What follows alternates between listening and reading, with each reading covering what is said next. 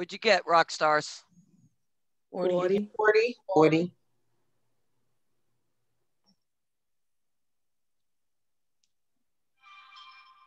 You got it right. Okay, anybody not getting that yet?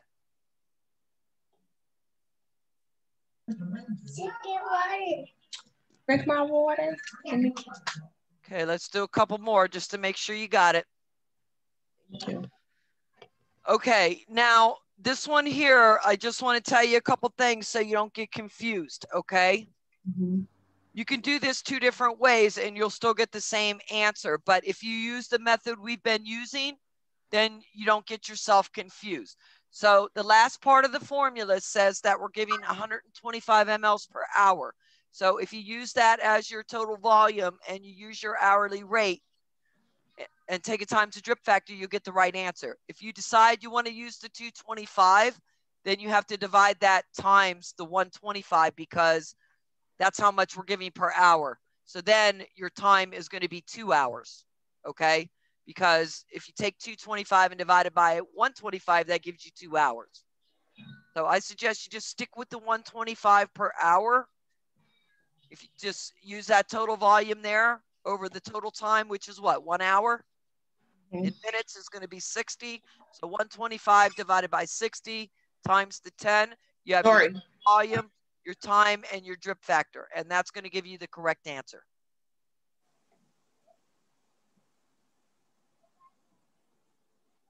Now, if I confused anybody, let me know, and I'll show you exactly what I mean on paper so you understand it.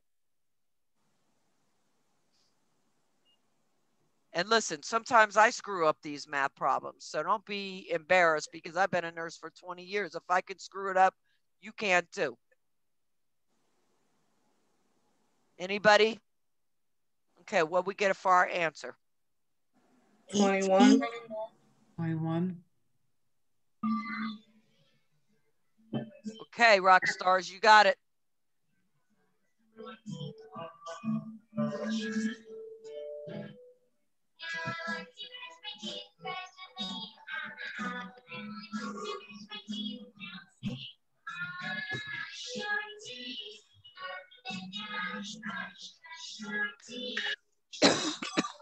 Okay.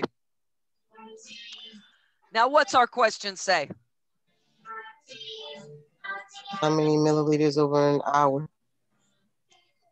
Okay, so now what's my issue? I'm looking for the total volume over the total time in hours, right? Right. But is that anywhere up there? No. Nope. No. So to get your total volume, you have to take your 18 and you multiply that times 60 because that will tell you how much is going per hour. So 18 times 60 is what? 1,080. Let me see. Yeah, 1,080.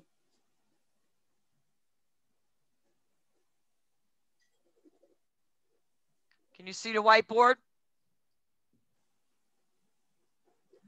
Yes. Okay, so we have 18 times 60 equals 1,080. And then we take the 1,080, okay, and we divide that by our drip factor, which is 20. And what's that give us?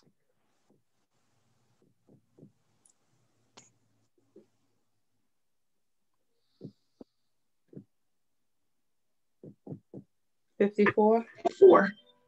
54.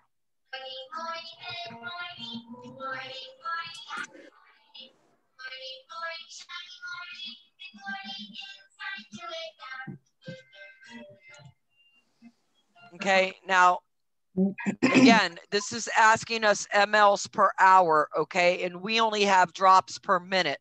So we're taking the amount of drops in each minute and we're multiplying that to give us the amount of drops per hour. And then when we divide that by our drop factor, it tells us our mLs per hour. Everybody understand that? Again, you have to see what is the question asking me. And it's asking you mLs per hour. little bit trickier. All right, here's another one, same way, okay? It's asking us what? mLs per hour. So we're going to take our 48 and multiply that times 60. And divide the whole thing by 60. And we should come out with 48 probably, because we're just doing the same math over and over, right? 48 times 60 divided by 60.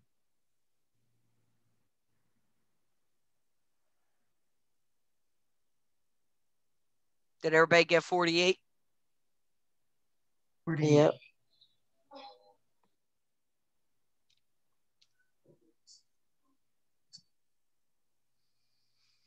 Normally it wouldn't come out to the same answer, but in this case, because we're multiplying times 60 and then dividing by 60, it's going to come out to the same answer. So it comes out to 48 mLs per hour. Does anybody need to go over any more of these?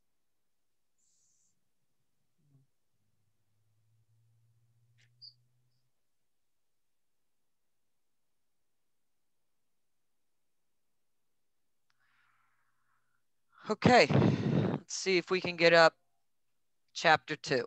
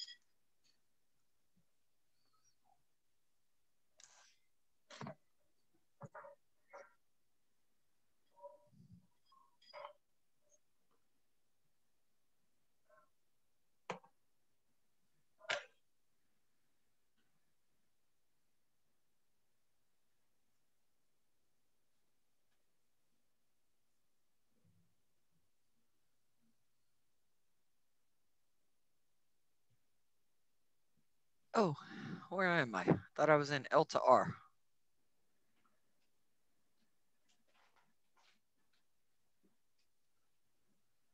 Try this again.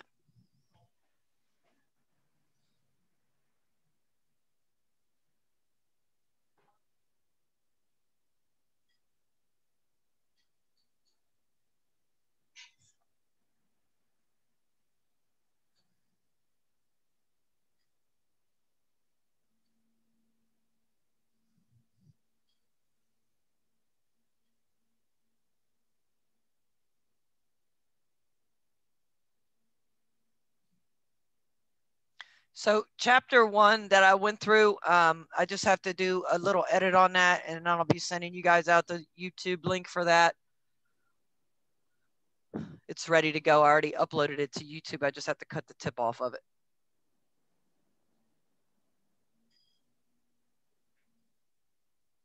Why am I keep ending up in this course? I don't understand.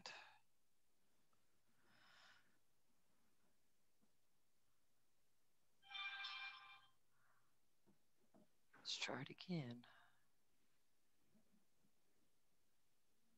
L to R. Thank you.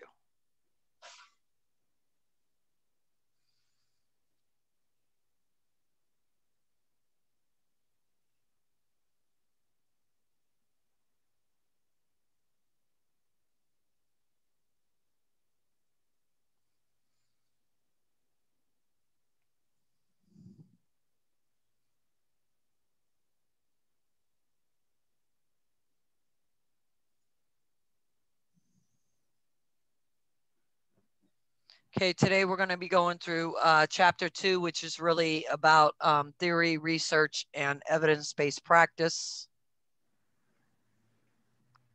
As soon as this PowerPoint decides to open up for me.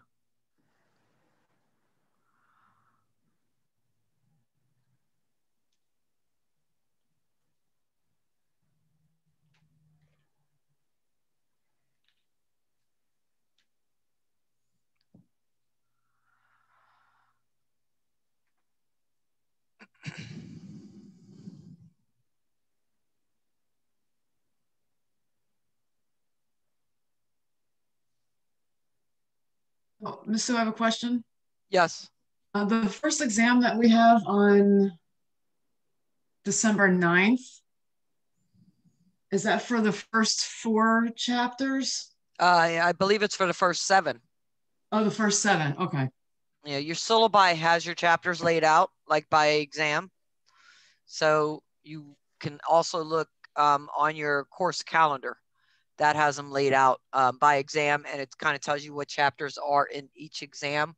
Plus your prep U's are kind of correlated that way also. They're set up with the exams, except for I think the final. I don't think you have prep U questions for your final exam. Okay.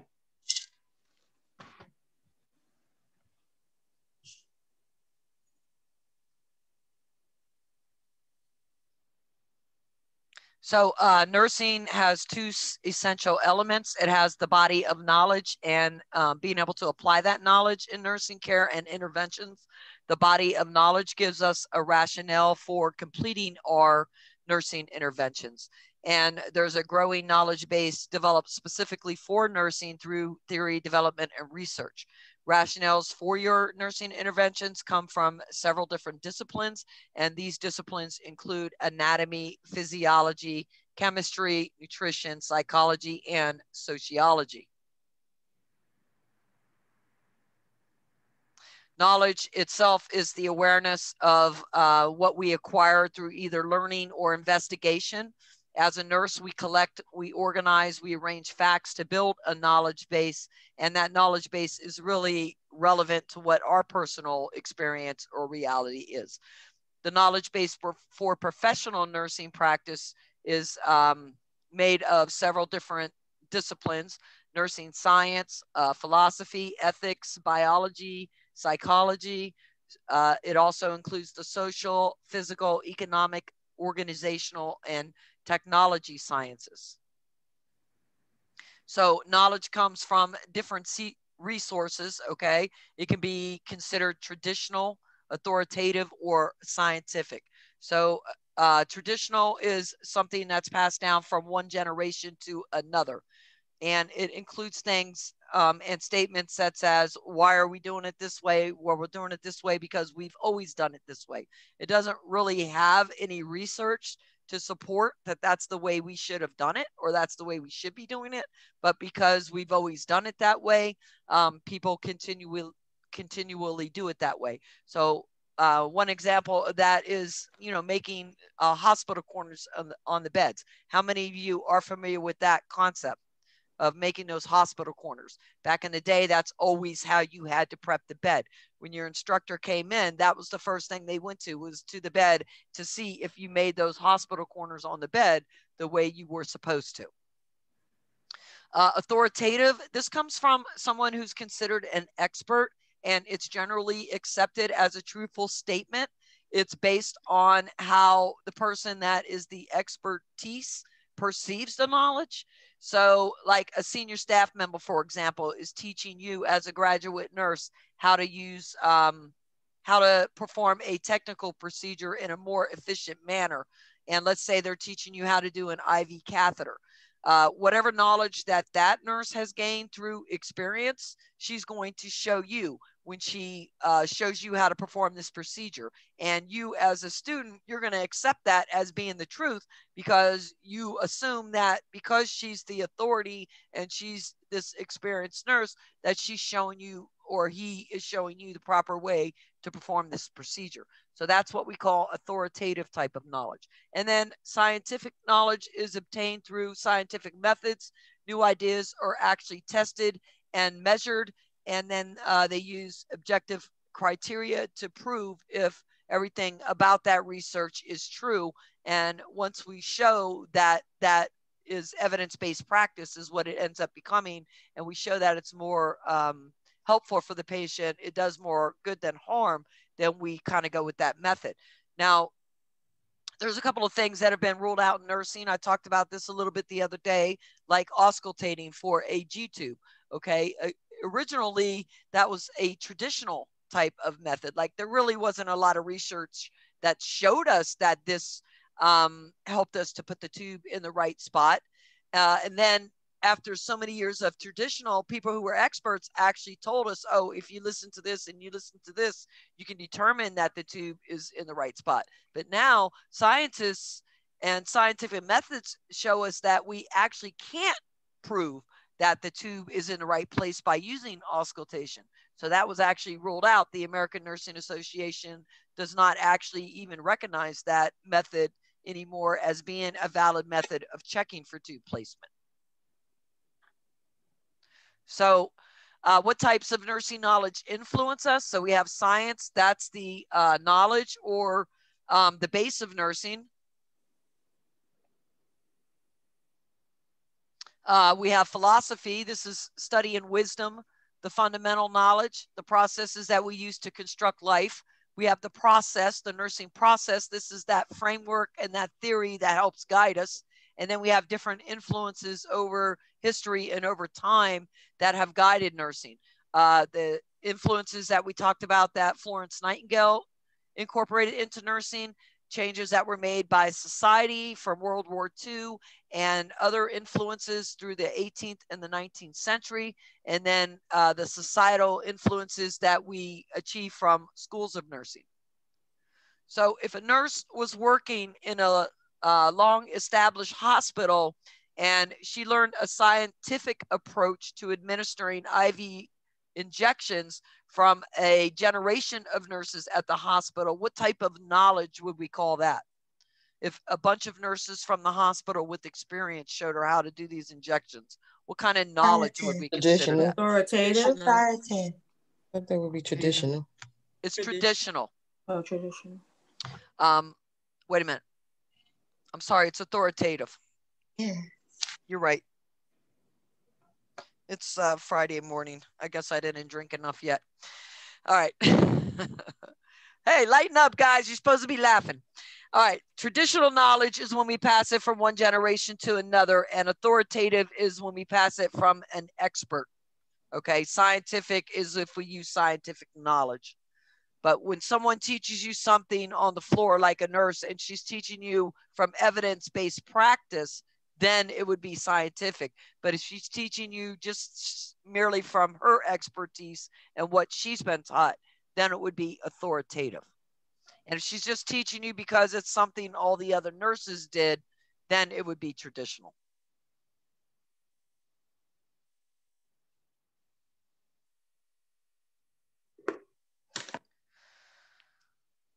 Let me see if I could send I want to send my other PowerPoint to my email and bring it up instead of the one that I'm using, if you guys don't mind.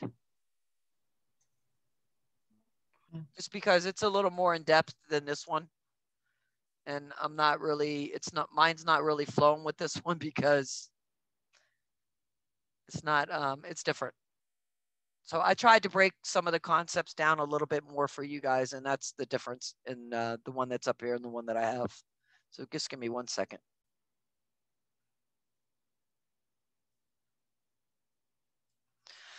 Okay, can you see my screen now? Yes. You guys see a question up there? Yes. Okay, good. Then we're in the right spot. Okay, so after reviewing several research articles, the clinical nurse specialist on a med-surg unit rewrites the procedure on assessing placement of an NG tube. What source of nursing knowledge did the nurse use in this situation? Was it scientific?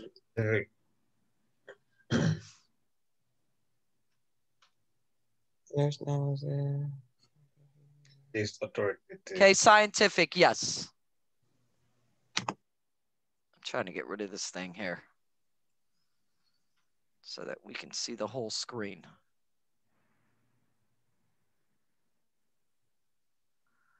Can you guys see the whole slide or no? Can you see this thing on there? Full screen. Okay. The clinical nurse specialist uses scientific knowledge, which is gained through research-based scientific. Philosophical knowledge is not a source of nursing knowledge, but a type of general knowledge. Authoritative knowledge comes from an expert and is accepted as truth based on the person's perceived expertise. And then traditional is the part of the nursing practice passed down from generation to generation and not based on scientific inquiry. All right, so knowledge is gained from someone with a great deal of perceived experience. Is which type of knowledge? Gained from someone with a perceived type of experience. Is that Authoritative? Authoritative.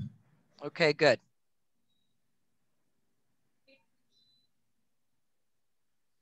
Authoritative knowledge comes from somebody with a perceived experience or an expert.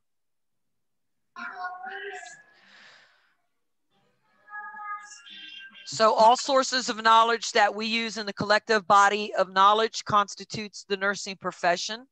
The three sources that provide nursing with important contributions are traditional and authoritative knowledge, and they are practical to implement, but they include subjective data.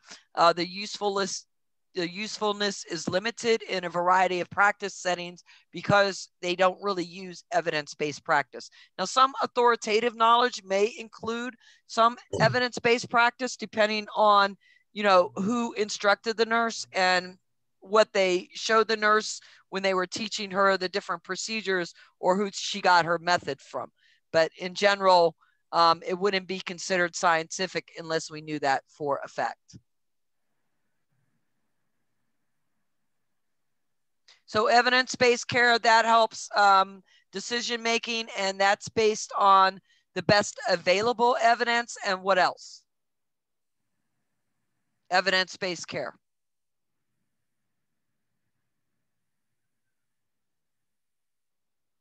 What do we use with that to help us decide?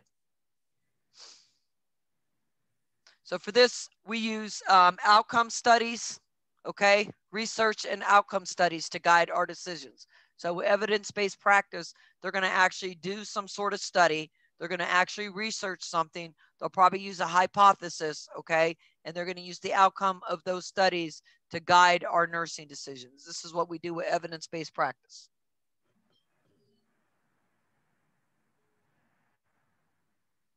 A nurse is caring for a client in an emergency room injured in a snowmobile accident. The nurse documents the following client data: uncontrollable shivering, weakness, pale and cold. On further assessment, the nurse notes a heart rate of 53 and a core internal temperature of 90.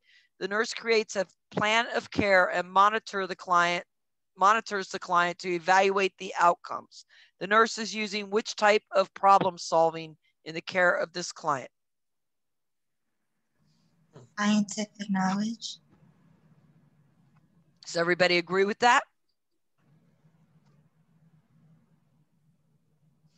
Come on, y'all, talk up. Now, this is how you're going to learn this stuff for the exam. The more you talk about it, the more you're going to learn it. Scientific problem solving is a systematic 7-step problem solving process that involves identifying the problem, collecting the data, formulating the hypothesis, creating a plan of action, testing the hypothesis, interpreting the results, evaluating the results in a conclusion or a revision of the study. And it's used most correctly in a controlled laboratory setting, but is also closely related to general problem-solving processes that are often used by healthcare professionals when they work with clients, such as in the nursing process. So, with the nursing process, we use ADPI, right? Analysis, diagnosis, interventions, evaluations.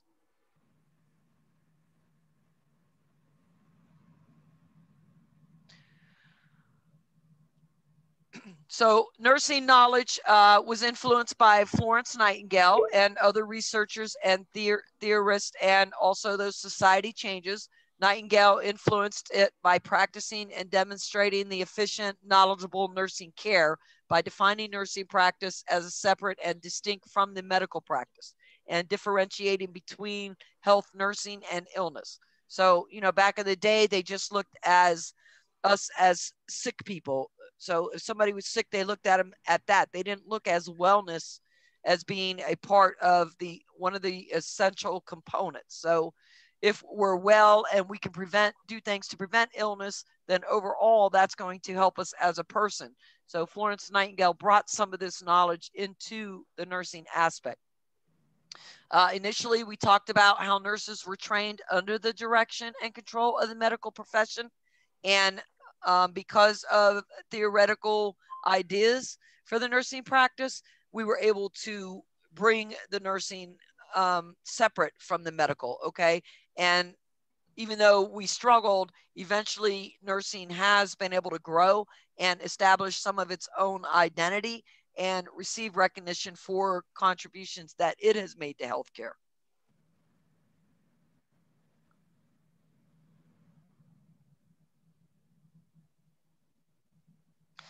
So some of those early schools of nursing were adapted from Florence Nightingale's ideas or her model, but they had no planned educational curriculum. Knowledge was just obtained from the lectures of the physicians or through practical experience that the nurses gained as they cared for the sick people in the hospital. The service orientation for nursing education gained its strongest influence on the nursing practice in the 1950s. And then nursing care began to be carried out still under the control and direction of the hospital administrator or the physician that practices in that hospital. So it still didn't have a clear identity of its own at that point.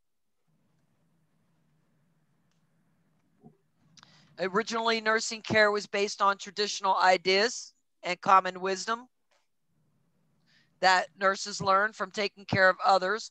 And then they started to learn more facts about the scientific principles. During the first half of the 20th century, we had that change because World War I and II, mostly World War II, okay, the soldiers went away, women came out of the home and started working in the workforce. They became more independent and they started to look for higher levels of education.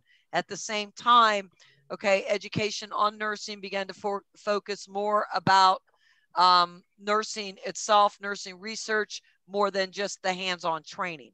So they actually wanted to give us a knowledge base, not just show us by hand and teach us like a trade or a skill. With that knowledge base, it gives us a higher level of learning and a higher level of understanding. So in the mid 20th century, this idea of nursing as a science became more accepted. Philosophical beliefs and a knowledge base for nursing practice started to evolve. And then we developed these graduate nursing programs, including the PhD in nursing. It's still not the same as the PhD in other areas. So we have to continue to lobby and fight. And part of the reason for this is because it was a predominantly female business. So, you know, if you want to become a medical doctor, there's only one route to that. But if you want to become a doctor in nursing, there's two different routes. Okay, that's nursing is the only profession that is like that. Every other profession only has one route or one basis, one set of criteria to become a doctor. Who is considered to be the most or the first theorist in conceptualized nursing in terms of manipulating the environment?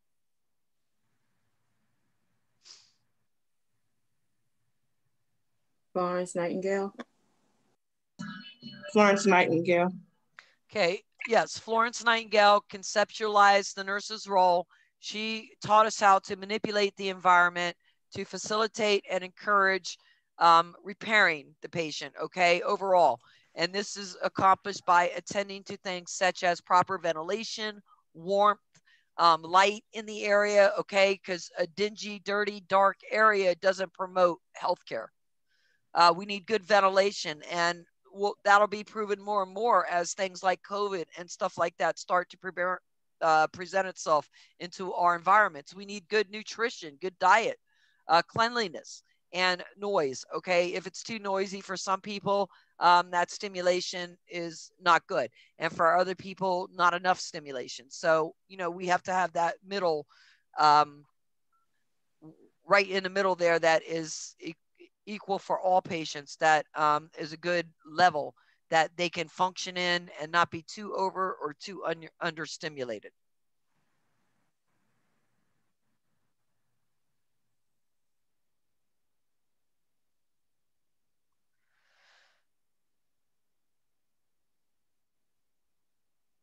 So nursing as a profession has found it difficult for many years to establish recognitions for its contributions to healthcare. What explanation can be provided for this dilemma?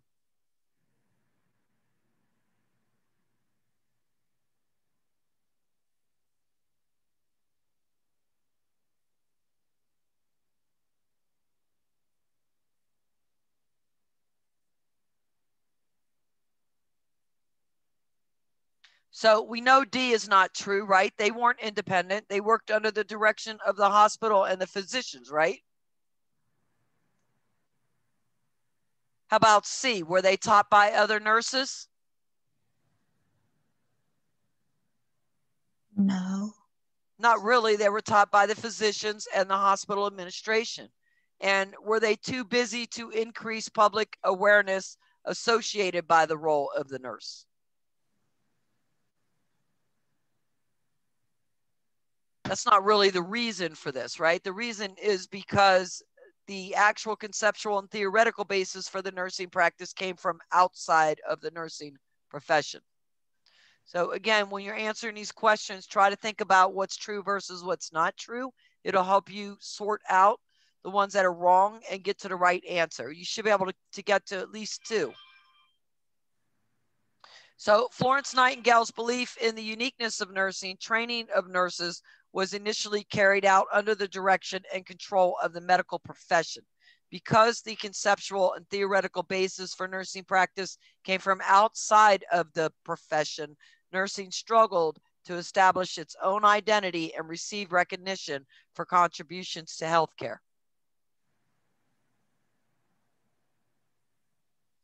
Which statement most accurately describes Florence Nightingale's influence on nursing knowledge?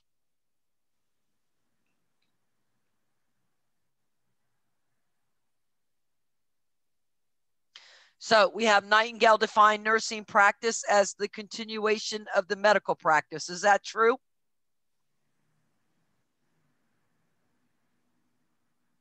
B.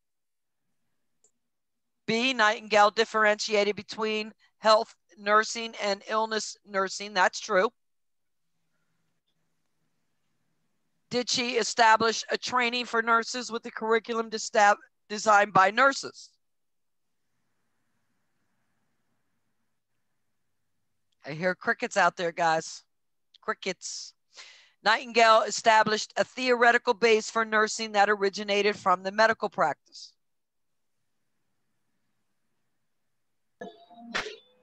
Right, so she definitely differentiated between health nursing and illness nursing. She influenced nursing knowledge and practice by differentiating between health nursing and illness nursing. She defined nursing practice as separate and distinct from the medical practice. Most early schools of nursing established in the United States were adapted from her model.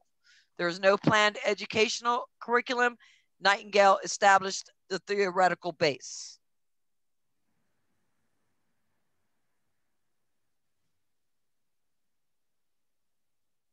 All right, so the types of nursing knowledge and the influences on nursing knowledge. So types are science. Science includes the knowledge in and of nursing. Philosophy, this is the study of wisdom, fundamental knowledge, and processes that we use to construct life. Process, the nursing process is a conceptual framework and theory. And then we have influences. Historical influences are Florence Nightingale and those societal changes that occurred because of those wars and some other things that were happening in society. And then other societal influences included those school of nursing. Remember, they adapted some of the models that Florence Nightingale created. So theory, this is a group of concepts that help describe a pattern of reality. Theories can be tested, changed, or used to provide research. All right. And they can also help us evaluate different things. They're obtained through different principal methods. So deductive reasoning, this is where we examine a general idea and we consider a specific action or idea. That's deductive reasoning. Inductive reasoning is where we use the reverse process and we build from a specific idea or action to create a conclusion about a general idea. So remember, deductive, we examine the idea and then we take an action or consider an action. In inductive, we take the idea and we try to form a conclusion about that idea. With deductive reasoning, we're examining general ideas and we consider specific actions or ideas. And with inductive, we're building from specific ideas to create conclusions about those general ideas. So here's an example. Does Lucy like bananas? So if we were using deductive reasoning, we would say monkeys like bananas and Lucy is a monkey. So therefore, Lucy likes bananas. That's deductive. So we're taking the general idea, right, which is monkeys like bananas, and we're including that all monkeys will like bananas. For the inductive, we do an experiment, okay? So we give Lucy a banana to see if she likes the banana. She eats the banana, she enjoys the banana, so we determine from that experiment that she likes the banana.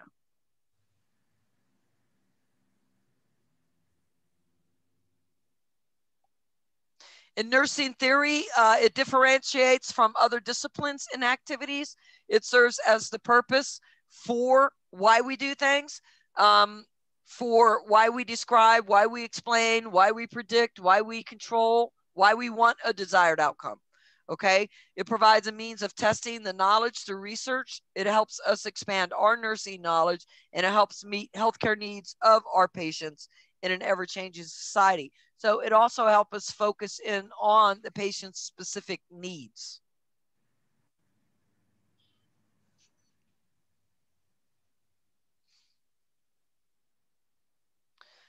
We use a few different theories. You should be familiar with these. I see these being asked about on the exams. Okay, general systems theory. This is used in a wide range of disciplines. Okay, and the main thing about this is it breaks whole things into parts to see how they work together as a system. For adaptation theory, this is adjusting to living matter and other things that are in the environment. It's a continuous process that affects change, and it involves an interaction and a response. So human adaptation occurs on 3 levels: the internal self, the social, how others' behaviors affect us, and the physical or biochemical reactions that occur within the body. Developmental theories, these are orderly. They help predict growth and development from the time we're born until death. They can be progressive. The behaviors of a person within each one of our stages are unique. Things that can affect those stages are hereditary, the person's temperament, their emotional and physical status or environment, how they are exposed to life experiences and how those life experiences affect them, and their general overall health status and growth and development. So if someone has developmental delays, or if they're enhanced in growth, okay, they're going to experience things different and they're going to see things different. So based on all of these components, okay, explains how a person would develop and grow in response to how things are happening to them. Which theory describes the maturation of humans through different stages? Adaptive. Developmental. Okay. Remember, developmental is like Erickson, Freud, Jean Piaget. They talk about how we grow in developmental stages. Okay, so you act one way as a toddler, you act another way when you become preschooler, you act another way as a school-age child, you act another way as an adolescent, you act another way as an adult, and then you act another way as an older adult. So each one of these stages, we're going to act differently, like an infant, okay? An infant doesn't know about trust and bonding because it hasn't learned or acquired those skills yet, but it will learn about that, right? As the infant lays there in the bed and cries, how long should you allow that baby to cry before you go and you try to figure out, why is my baby crying? Okay, and then you're going to go through a series of steps to try to stop that baby from crying. The same thing, when your child becomes a certain age, okay, it's going to start to want to pee or poop on the toilet like mommy and daddy or big brother or big sister. So some of those children are going to learn faster than others. So if you have a child that's 18 months old in the house and it's learning how to potty train, and now you're pregnant and you have another baby, and that baby is 2 months old, what might happen with that 18-month-old? It might start to regress and go back to some of those behaviors that they used to engage in. Why? Because they want that attention back that now you're giving to that new baby. Okay, so the baby learns how to trust you based on your response time when that baby's crying. Are you able to fix that baby? Because usually babies want like a couple of things, right? They want milk, they want to be changed, and sometimes they want to be snuggled or cuddled. So generally, those three things are going to stop your baby's crying. And if they don't, then usually what's happening? Something else is wrong with your baby, right?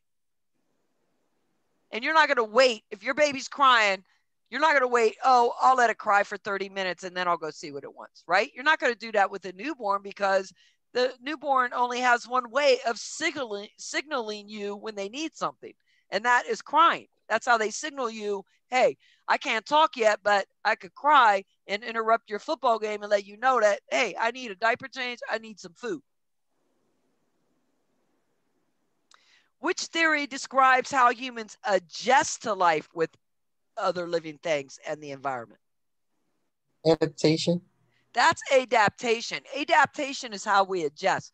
And a lot of times what you'll see is with Sister Callister Roy, this is what she talks about. You'll see this when you start doing your care plans and we start talking about what is the focal stimuli for the patient, what are the other stimuli for these patients. And these stimuli are based on what is happening with the patient right now.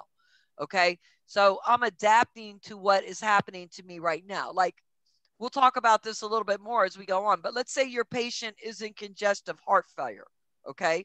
Generally, people don't just go into congestive heart failure. Things have been going on in the body that they may have been ignoring, okay? Or that they weren't following quite the game plan to do what they're supposed to. And so the congestive heart failure starts to get worse. But it's not that congestive heart failure that really brings the patient in to see the doctor, right? They don't come in and go, oh, my congestive heart failure is worse, I need to see you, right? No, it's the things that are causing them problems from that congestive heart failure, like the fact that they can't breathe because they have all this fluid on their lungs now. That's what brings them into the hospital. As long as they were able to engage, as long as they were able to eat okay, they were able to have sex okay, they were able to wash their clothes all okay, they were able to go to work all day, they're not going to the doctor, right? Right. How often do you go to the doctor?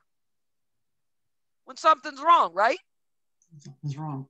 If everything's right, do you go to the doctor? Not at How all. many people go for wellness visits or once a year annual visits? You don't go, right? Unless something's wrong or you need a piece of paper for school or work. Then you go. So people with congestive heart failure are no different. If their congestive heart failure is causing them problems, but it's not interrupting their everyday life, sometimes they'll let things slide and they won't report it, or they don't go into the physician. So they're engaging in behaviors to help them adapt with what's going on. All right, so that's where adaptation theory. So when you think about it, think about I'm adjusting to things that are happening in my body. I'm adjusting to things around me, my environment, and my life. And then remember, general systems is breaking down those little parts, right? And putting them together to see how they all work together as a whole, right? So my Legos, they're all separate parts. But when I put all those Legos together, I can create this dynamic building or this dynamic airplane, or I can make the, what's that ship? The Titanic ship out of all these Legos if I put them all together. So they work differently than they do together. And that's how the body works also.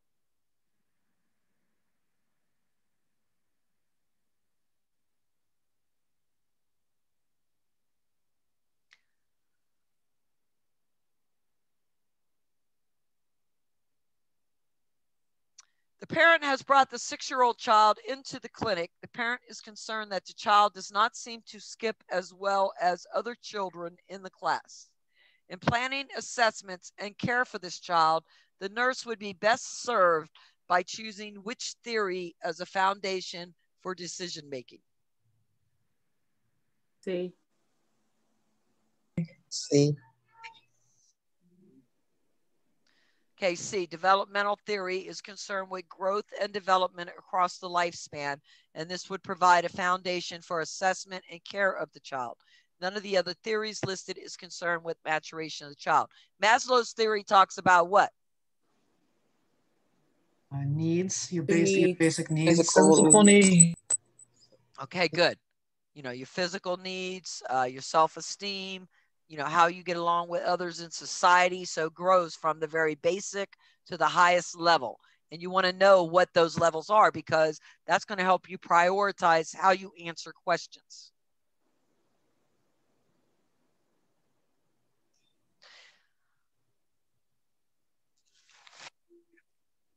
A nursing theorist examines the hospital environment by studying each ward and how it works individually and then relates the information to the hospital as a whole working entity. This is an example of which theory? General systems. Okay, good. General systems. All right. So we're looking at each part individually, and then we're looking at how they break into parts and how they work together as a whole.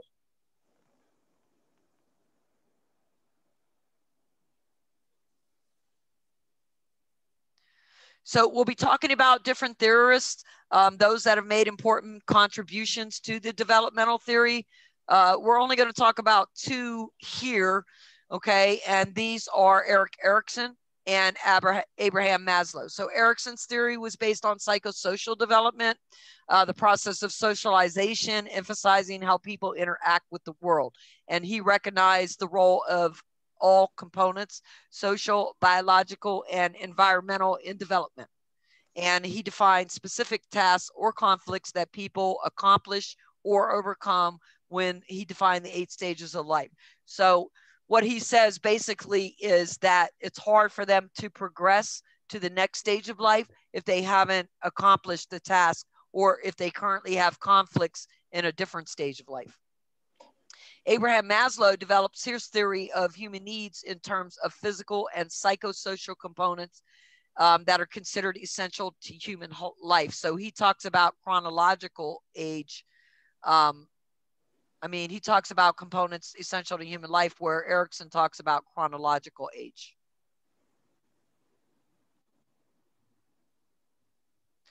So benefits of nursing theory, they help us to work towards a common goal. They help us to improve patient care. It provides a rational, knowledgeable reason for why we perform our nursing actions. It helps give us a knowledge base for actions that we need to perform, and it helps resolve current nursing issues. It also helps prepare nurses to question different assumptions and values. So that's part of your critical thinking skills, and it serves as research, education, and practice.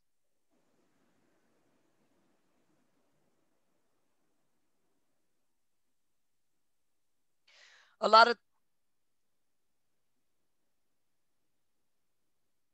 Sorry, I went the wrong way. We have a lot of theories to think about. Okay, descriptive theories. These use a phenomenon, an event, a situation, or a relationship, and they help identify different properties or components, okay, of the circumstance or how it occurs.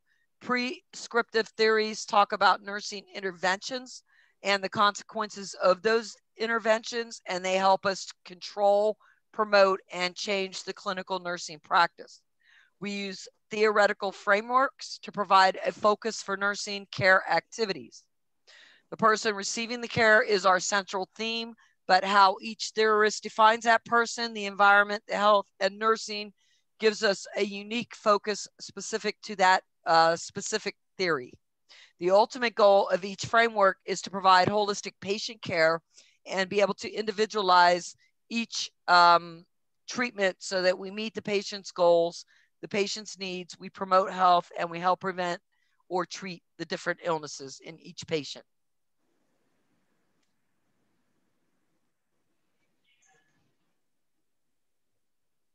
So the most important concept of nursing is the person. That's the most important thing in the theory. All right, 4 common concepts to all nursing theories are person, environment, health, and nursing. But the most important concept is the person.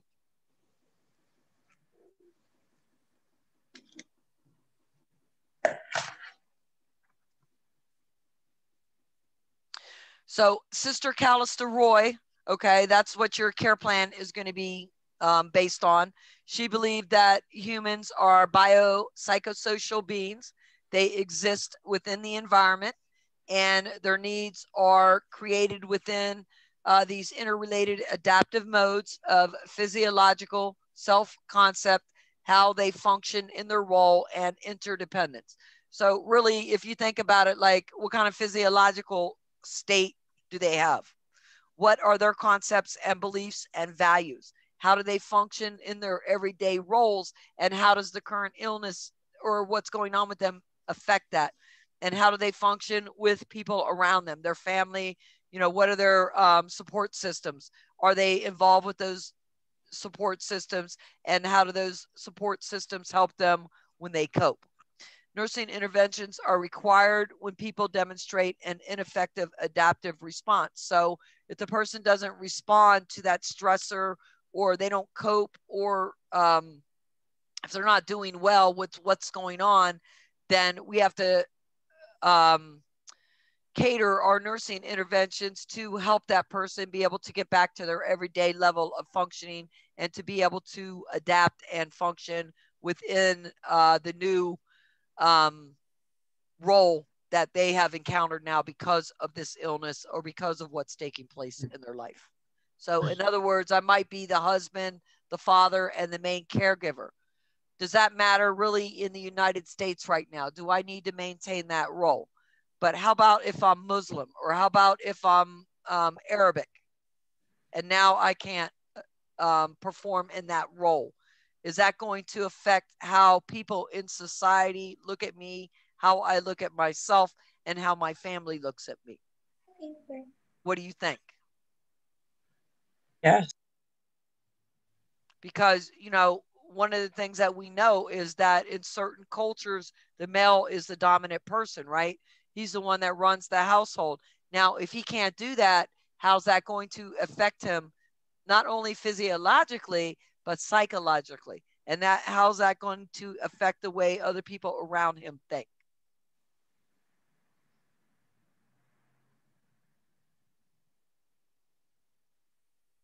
Now, with Florence Nightingale, her thought was to be able to meet the personal needs of the patient within the environment, be able to care for the environment of the patient. So if I could make sure that the patient has a well-ventilated area to be in, it's well cleaned, the temperature is maintained, it's well lit, they have good nutrition, and we can reduce the noise, then I can help that patient heal better and faster. And a lot of that stuff we know today to be true, because we use sterility and stuff like that, which originally wasn't used back in the day. Like, people didn't wash their hands the way they do today, even before COVID.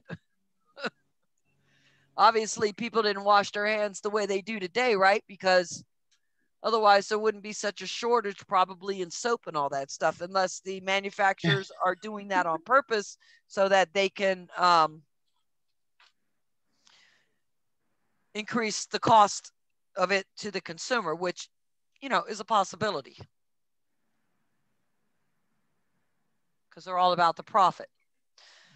Virginia Henderson, she was another theorist. Her idea was that the patient is a person. They require help to reach independence. So nursing practice is independent. We can do autonomous nursing functions. What are some of those autonomous nursing functions that we can do?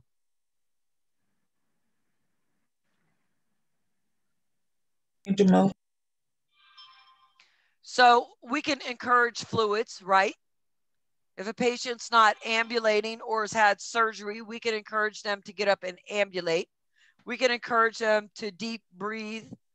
We can do things like helping them turn, right? These are things that we can do on our own that don't require a physician's order. And it's things that's going to help the patient achieve a better status of health, right? So we do have some autonomy in the nursing profession that we can use.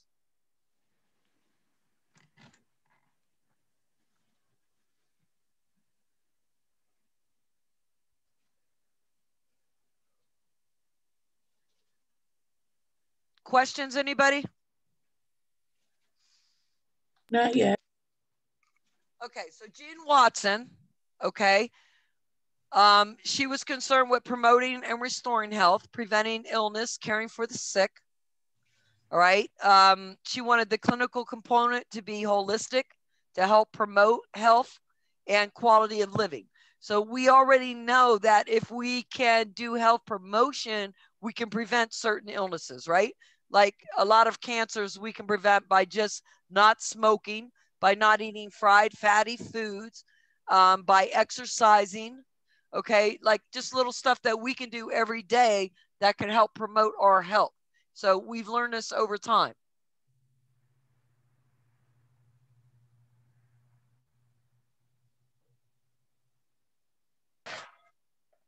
Dorothea Orem, she, her theory was about self-care being a human need. When we don't take good care of ourselves, then it requires nursing actions. Now, sometimes we see this just in certain people that aren't able to take care of themselves physically, but we also have a variety of people in the population who mentally cannot take care of themselves because they're too depressed or because they have, mental illness. So they're not able to really take care of themselves. And then, some people can't do it because of developmental issues. Either developmentally, they're not at the appropriate age to take care of themselves and they require assistance from one of us, or developmentally, they have some issue. They're delayed. And so they can't take care of themselves either because they just don't know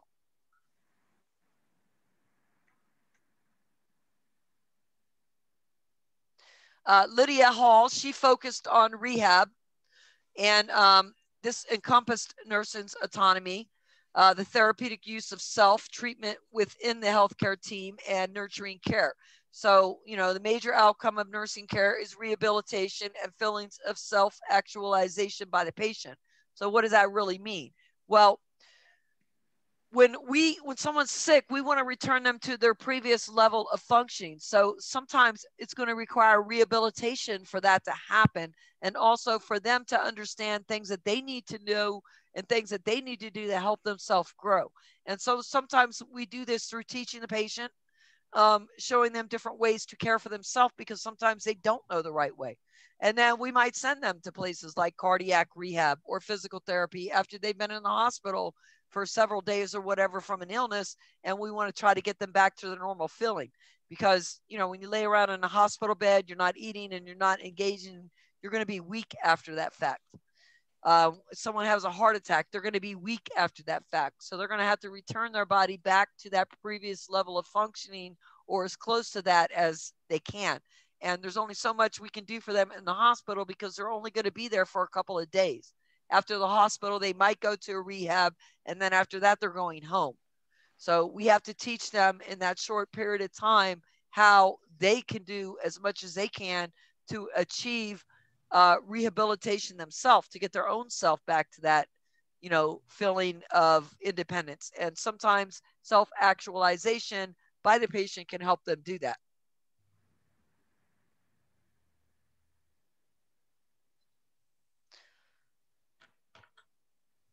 So as a professional nurse, we use research, okay, and theories to collect, organize, and classify data. It also helps us understand, analyze, and interpret the patient's situation. So if you ever seen a definition of critical thinking, sometimes what you'll see on there is that you're able to analyze, interpret, that you'll look for correlations or patterns, okay, because these correlations and patterns amongst different things help us to understand. Like if you understand that if a person takes in too much sodium, water might follow that sodium, right? Not always, but a lot of times it will, because that's what it does. And if you understand that, then you might understand how someone who is retaining too much sodium is also having a problem with fluid overload.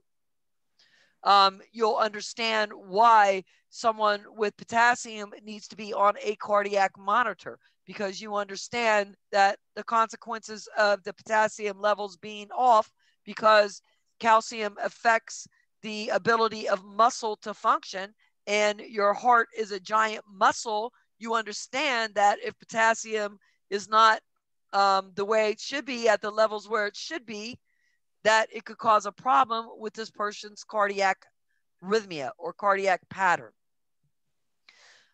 Theoretical concepts and theories help to guide the different phases of the nursing process, and this includes planning, implementing, and evaluating care. It also helps describe and explain the desired or expected responses and the outcomes of care. And this all goes together. It'll go together for you when you're asking questions and when you're answering those questions, because when you read a question and you read the question, it asks you something, and then you look at your answers in the question.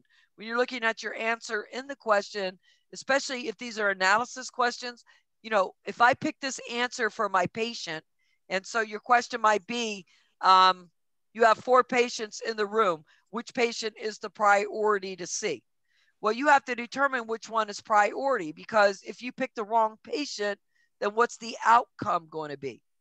Well, the outcome going to be is the patient that you didn't pick is either going to code or going to die. Okay, so if you know you have 4 patients there, and you know that one has a circulation problem, one has an airway problem, one has a sodium problem, and one has something else, which one are you going to pick? Well, which one's going to kill them the first? The airway. Okay, right, because if the airway is obstructed, how long do you have to fix that? Seconds. Seconds. If someone's bleeding out, how long do you have to fix that? Minutes. A few minutes, right? So you're not going to go for something that is going to fix the person in minutes over something that would fix them in seconds, right? Because your patient's going to die. So even if you fix the bleeding problem, if they have an obstruction in the airway, they're still going to die, because that is going to kill them a lot quicker. So when you're looking at, your answer choices, what is going to be the outcome if I pick this choice? You're in a room with a patient, and this is how you have to picture yourself. I'm in a room with a patient, and I'm looking at this patient, and I have one thing that I can do and then leave the room. So I'm not going on break for 15 minutes. I'm not going to reassess or recheck the blood pressure if my blood pressure was just taken, because that's not going to tell me anything. What can I do right now to help this patient that isn't going to make them any worse? So when I leave the room, that patient's not going to belly out on me or die on me, because that's my nursing license if I make the wrong choice. All right, it's going to be your nursing license if you make the wrong choice, not to mention the fact that your patient might die, and that might be more detrimental to you than losing your license, is not being able to understand what you did wrong that ultimately killed your patient that you maybe could have saved. I mean, there's going to be times when you can't save your patient no matter what you do. But what about the times when you can, but you didn't because you made the wrong move? And that's what you have to think about. And even worse yet than killing your patient is putting them in a body where they can't move or in a mind where the body can't move. And sometimes you could do that just by making the wrong choice. Okay, so we develop explanations through theories. We help to find solutions to the patient's problem. We help improve that level of care that the patient is receiving. And as nursing, we develop more autonomy, and we develop strength as the nurse. We also are able to provide evidence-based care or show that, hey, research supports the moves that we made. We can show that we did the right thing because we have research and studies that show that. And that's what's going to make nursing dynamic and strong and a great profession.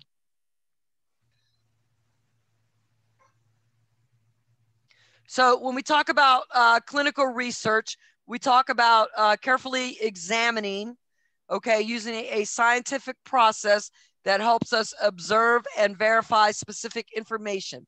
The information has to be collected in a systematic manner, and that information is going to help describe, explain, or predict certain events. So what's an example of this? So like an example of this is catheter induced infections in the hospital, okay? That's one of the biggest things that they do a lot of research on. So what are some of the things that they have now told you about nursing that didn't used to apply when it comes to putting a catheter in a patient? Now we know, one, you have to use sterile procedure, right? Two, you're not putting a catheter in anyone who doesn't absolutely need one. Three, we're not going to leave it on any longer than we absolutely have to. And four, there's specific care that we have to use to take care of when we're taking care of this catheter. If we don't, then the catheter is more likely to induce infection and cause the patient more harm than good. So value, okay? Value helps us determine how good that the knowledge is, okay? And how we'll be able to use it in our research. What type of value will it provide to us? So like I was just talking about the healthcare acquired infections of the catheters, okay? The value of doing the research on those catheters helped us reduce the amount of catheter-induced infections in these hospitals. Why is that important to us? Why do you guys think?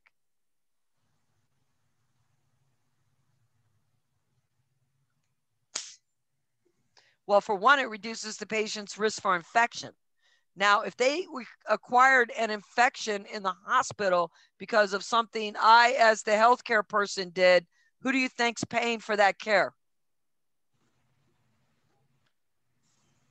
The hospital is going to get stuck with that bill, guys, because Medicare says they wouldn't have got that infection if you didn't do something wrong. Like if you would have washed your hands more, if you would have cleaned that catheter more often, if you would have used sterile technique, they wouldn't have these infections. So we're not paying for it. The hospital's going to pay for it. So what happens when you have a patient in the hospital and they're supposed to be in there for 3 days because they had, let's say they had congestive heart failure, and the reason why you had to put the catheter in is because you're monitoring kidney function, the use of furosemide, the intake and output, because you know this patient's at risk for dehydration or something, so you need to monitor their I&O. And in the process of putting that catheter in, now they got an infection, so instead of staying 3 days, now they're staying 10 days.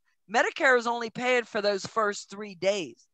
If that infection caused that patient to stay in the hospital another 7 days, the hospital is now going to be responsible for paying for that care, anything associated with that infection. Or if that infection caused the patient to get worse, the worsening of that disease process, the hospital is going to be stuck with that bill. Medicare is not going to pay it because Medicare is going to say to the hospital, well, you know what? You should have followed the proper guidelines. You should have followed this, that, and the other thing to prevent the patient from getting sick. And since you didn't do that, we're not paying that portion of the bill. So that's why it's important, because if the hospital had to do that every time a patient is admitted, they'd be out of business. They can't afford to pay their own bills. They need the insurance company to pay those patient bills. Validity. Okay, we do a methodology, okay, to make sure that the study is correct. Okay, so we go over it and over it and over it to make sure it's precise and that the information we're delivering from this test is true, that we've gone through everything to rule out any possible thing that might invalidate it, okay, and that we've looked at things like planning, data collection, analysis, and reporting. Fair subjects, okay, so when we use people for studies, there's certain criteria that we have to include when we want to use somebody for a study. Like, we can't use people that are vulnerable. We can't take advantage of people who don't understand. Maybe we're doing a study and we gave them like all this in-depth contract to sign and it's not legible. The average person couldn't understand the contract. They wouldn't, it was above their developmental level. Well, really, in a court of law, that wouldn't hold up. Your patient has to fully understand like why you're doing this study. They can't be privileged or vulnerable to these studies. So like when Trump went out and said that, you know, he took this medication that wasn't available to everybody else. It was only available to him. Well, that's unethical. You have to make, everything has to be fair. So you wouldn't say, oh, let's just go ask the people in this poor neighborhood because they need money. We'll just go ask them if they want to participate in the study and we'll pay them an exorbitant amount of money because they're going to be vulnerable to doing that study because they desperately need the money. Even though the study could cause potential harm to them, they're not going to think about that at the time because they need that money. So they don't care if it's going to cause them harm. What they care about is, can I live today? Can I live tomorrow? And if I get this money, I'll be able to do that. So we have to make sure that we're not subjecting people that are vulnerable or privileged to unfair selections, putting them at risk, or giving them benefits that they shouldn't be entitled to, okay, just because they are either one person or another, based on their level of who they know or who they don't know. Favorable risk benefit ratio. So you always have to think about this in the clinical aspect, and sometimes you even have to document on this. So an example of this would be, let's say that your patient has a G-tube and you need to give the patient a specific medication. The medication doesn't come in a liquid form. It only comes in a pill. And if you read the manufacturer's pill information, it says on there not to crush it. But if you don't give the patient the pill, they're going to continue to have seizures. And you've tried other pills and other things, and they haven't worked. Only this pill works. And because the patient has a G-tube, we have to go against the pharmaceutical advice and crush it. All right, that is an example where the risk might outweigh, where the benefits might outweigh the risk. So in other words, if we don't give the patient this medication, they're going to continue to have seizures. If we do give it, yes, it's a risk for us to crush it and give it through the tube. But what is more of a risk? Is it more of a risk crushing it and giving it through the tube? Or is it more of a risk not giving it at all? If we don't give it at all, the patient's going to continue to have seizures. And what does that do? It interrupts the electrical activity of the heart and the brain. So the patient could be hypoxic. It could cause them to have further brain damage or to have a massive heart attack. So again, you would present this to the physician and really they're going to make that decision. And then they could actually write a note that says, allow the nurse to crush the medication because the benefits outweigh the harm. You would want them to document that. And you would give them the paper and make them give you an actual order to crush this medication, okay? Because you can't just decide on your own, oh, it's better for the patient, so I'm going to crush it and give it that way. You still have to have orders, and you still have to have documentation that back this. Independent reviews. So this is when somebody from the outside that's not affiliated, that has no benefit, they're not going to gain anything by looking at this, and they come in from the outside and they do a review and they determine whether the research should be used or not. And they usually do it based on, facts, okay, facts and studies. Informed consent. Okay, just like we do informed consent for patients that are having surgery, if someone's going to participate in clinical research, we need their consent. And we have to tell them what all the benefits are, what all the risk factors are. And then once we tell them that, then we allow them to make their own decision, and it should be voluntary. We shouldn't sway them in any way or try to coerce them in any way to do this, okay? It should be totally up to them in the end whether they decide to do this or not. They also should have the opportunity to withdraw at any time they decide. All right. Privacy should be protected, and things should be well monitored. Now, sometimes things might be released from a study that doesn't indicate, there's no way for it to be like, if I looked at that information, I couldn't tell who the patient was about. So sometimes information is released from these studies, but when it's released in a manner that I can read the information and not associate it with a particular subject.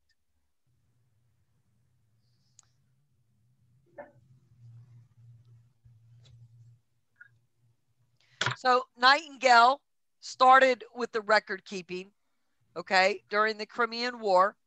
In the 50s and 60s, nursing research was starting to develop recognition, okay, and it became important, and we started to use it with our practice.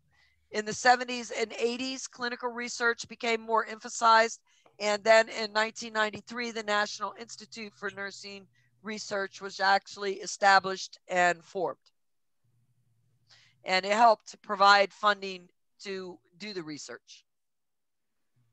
Research is an essential component of nursing, and it's defined as such by the American Nursing Association, by the International Council of Nursing, and by other organizations. What types of research or methods do we use? We use quantitative and qualitative, and you have to know the difference between these, okay? So a couple of things to help separate them.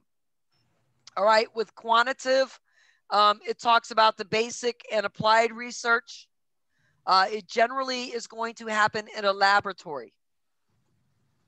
It's also called practical research. Qualitative is based on a belief, okay, or a perception. Research design follows a lot of the same steps as quantitative, but it analyzes words or narratives, not numbers. So quantitative looks at numbers, qualitative talks about words or narratives. Also, quantitative is going to be more in the lab, where qualitative may be a study over different phrases or a word that someone made a statement about something. Okay, quantitative research also is going to be descriptive. So it talks about and explores real life situations.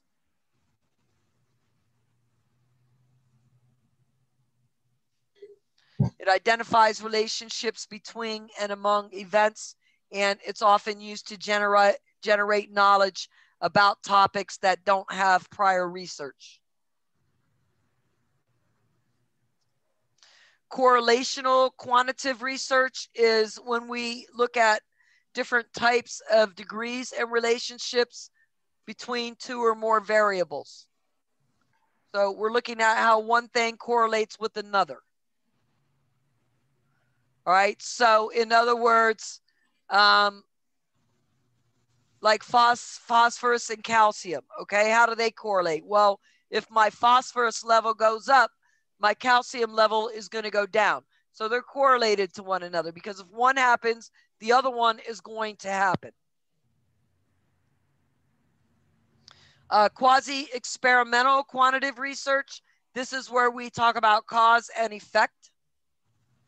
All right, so it's often conducted in the clinical setting. All right, so in other words, if I put in a catheter into someone and I don't use sterile procedure, okay, the effect of that could be an infection, right? But the cause of it is the fact that I didn't wash my hands or use sterile procedure, so I introduced organisms into the patient's body. Experimental is to examine cause and effect relationships under highly controlled conditions. So if we're doing experimental, again, that's going to be in a lab setting.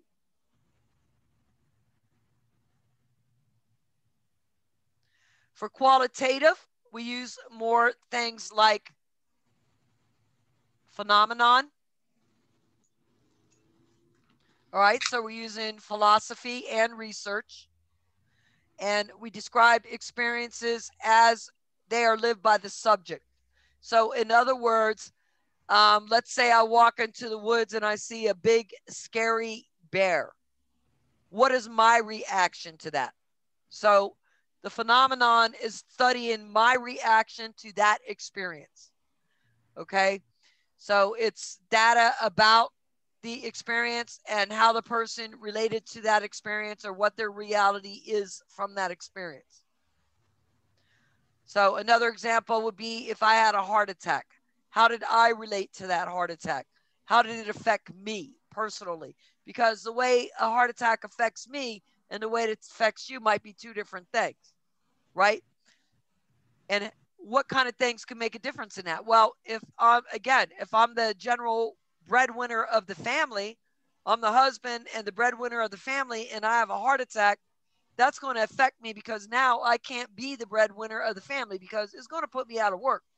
And if I do heavy lifting or something like that, and I don't have any other experience, it could keep me out of work. What if I'm mom in the home? Now my role model is just staying home, cleaning the house, cooking, things like that. I'm not going to be able to do that role anymore. So how is this going to affect me as a person?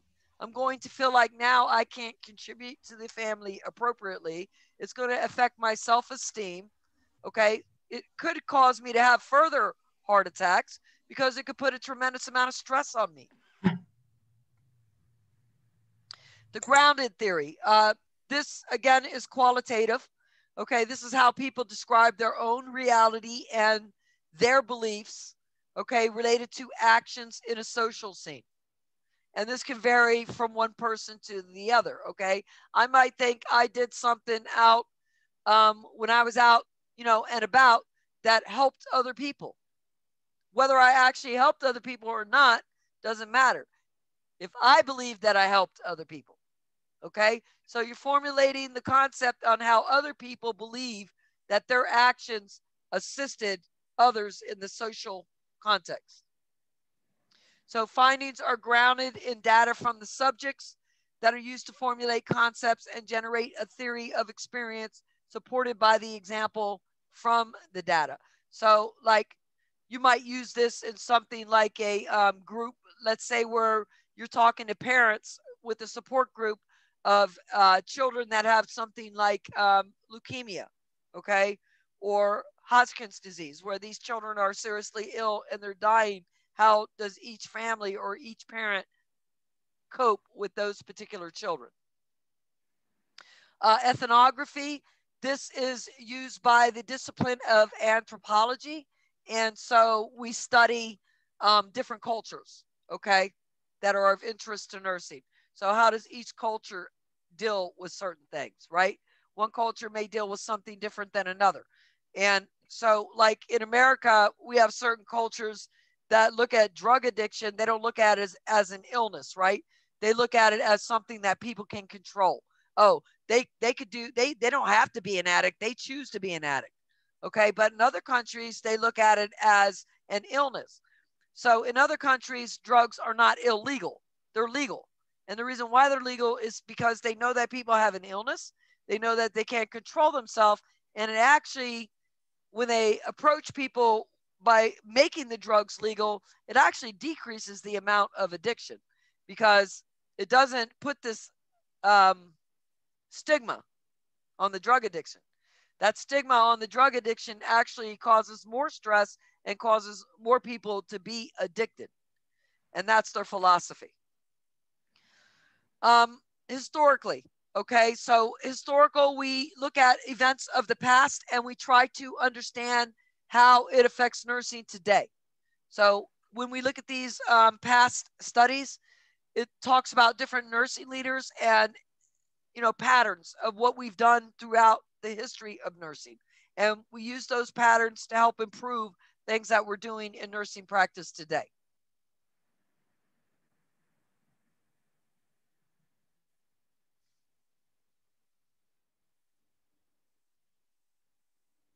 So when we use quantitative research, we state what our problem is.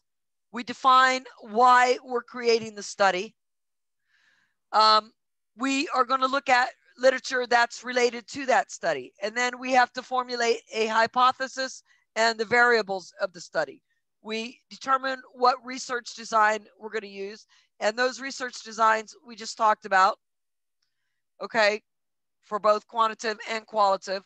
We also will set a population and a sample to collect the data from. We're going to analyze. The sample is usually a number. So let's say we're picking women that were pregnant in March of last year, okay? So that would be our population. Our sample would be the size. So let's say we wanted to study 1,000 women that were pregnant in March of last year. And maybe we're looking at to see if COVID had any effects on them, okay?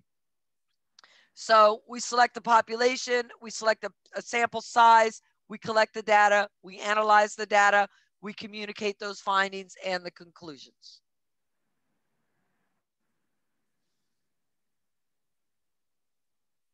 So we would have a dependent variable, an independent variable, a hypothesis, a data, and then what instruments are we using to collect that data? That could be things like surveys, you know, stuff along that lines. A nurse researcher must decide on the method for conducting the research. The researcher that plans to emphasize collection of numerical data and analysts would select which research method.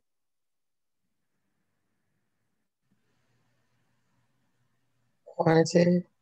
Quantitative, yes. Quantitative research uses numerical values and statistical analysis of the data.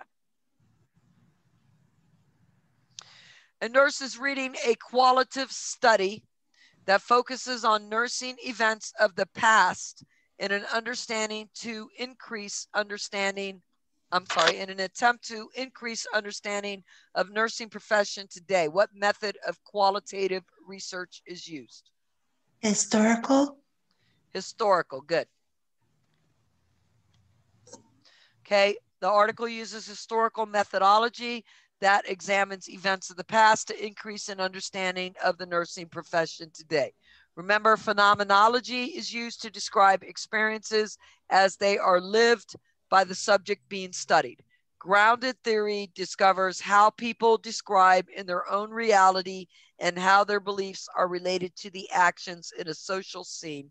And ethnology examines issues of a culture that are of interest to nursing.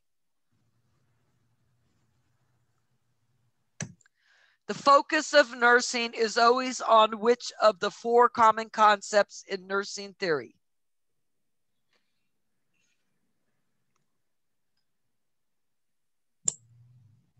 The patient.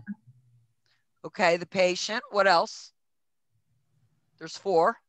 The environment. The environment. The health. The health. Nursing. And nursing. Okay. The focus is on the person, but all four concepts are important. person, environment, health, and nursing.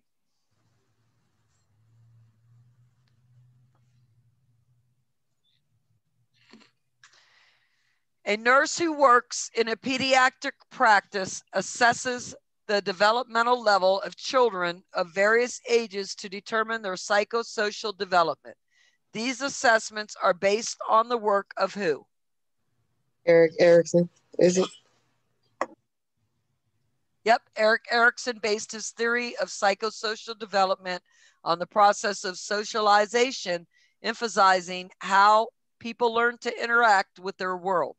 Erikson recognized the role of social, biologic, and environmental factors in development and defined specific tasks or conflicts that people accomplish or overcome during what he defined as the 8 stages of life based on chronological age. So Erikson based his theory of psychosocial development on socialization, and he emphasized how people interact with the world. He recognized the role of social, biological, and environmental factors in development. He defined specific tasks or conflicts that people accomplish or achieve during the 8 stages of life based on chronological age. Maslow developed his theory of human needs in physical and psychosocial needs considered essential to life. He defined 5 levels of need in a hierarchy with each need existing simultaneously. Jean Watson is a nursing theorist known for focusing on care. The central theme of her work is that nursing is concerned with promoting and restoring health, preventing illness, and caring for the sick. Caring is universal and practiced through interpersonal relationships. The most common obstacles to nursing research include we don't have enough access to resources. It's limited time to participate in the research and the activity, and we don't have enough educational preparation needed by nurses for research. So the resources that we have access to are restricted. We have a limited time to participate in that research, and there's a lack of educational resources prepared. So nurses who value evidence-based practice as an integral part of their best clinical practices, they regularly read and they go through professional journals. They try to keep their practice up to date. They also value the need for continuous improvement in clinical practice. And so they're always searching for new knowledge. Where are we at in the book as far as with that part? This is all chapter 2. So let me see. Page 36. Thank you, because I couldn't find it. Thank you. I don't have the page number, sorry, correlated with the slides. I didn't do that part. But if you ever want to know, remember how I showed you in the beginning about how you could go into that content part where it says book and search? So if you go in there and you just look up like any one of these topics, evidence-based research or quantitative or qualitative research, okay, and then you know your reference numbers for chapter 2, your page numbers, it'll bring you right to this area if you just type it in that research bar, in that search bar. All right, so how do we incorporate evidence-based practice, okay? Evidence-based practice itself is translational research that forms the bridge between theory and practice. So we do the evidence-based research, right? And then we incorporate it into our interventions in our nursing practice. So first we have to come up with an inquiry. We see people doing this and we say, why? Why are they doing this? Okay. What is the benefit of me washing that catheter tube when the patient has the catheter already in? Well, the benefit is I can eliminate microorganisms that might be introduced into that reservoir. Okay, so you need a spirit of inquiry. You're unsure about why they're doing something and you want to know why. So you ask this burning clinical question and you do it in what we call PICO format. And I would be familiar with that because you'll probably see some questions about it. All right, so we looking and collecting relevant data about the practice. We want to appraise the evidence, okay? We do evaluation and synthesis, and we're looking at the evidence to see if it makes sense. Is it true? Does it correlate with what we're doing? We integrate the evidence into our clinical expertise, and we talk about and we consider our patient preferences and how does the patient value this, okay? Because this is going to help make a practice decision or a change. If our patient doesn't value what we're doing for them, and if we don't value, then sometimes the care won't make a difference or it won't work. We evaluate the outcomes of the practice decision, and then we decide to make a change based on the evidence that we've been able to prove. All right, and then we disseminate the outcomes of the evidence-based decision or the change or the procedure that we did that was different. So what was the outcome once we actually did it? And then we want to let people know what that outcome was, because that shows that we either improved something or we didn't.